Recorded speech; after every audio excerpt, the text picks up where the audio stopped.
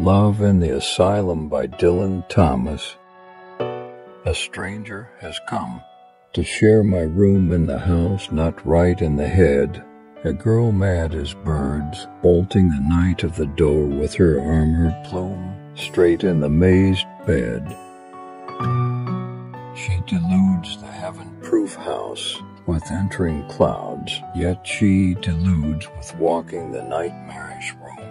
At large is the dead, or rides the imagined oceans of the male wards. She is come possessed, who admits the delusive light through the bouncing wall, possessed by the skies. She sleeps in the narrow trough, yet she walks the dust, yet raves at her will. On the madhouse boards worn thin by my walking tears, and taken by light in her arms at long and dear last, I may without fail suffer the first vision that set fire to the stars,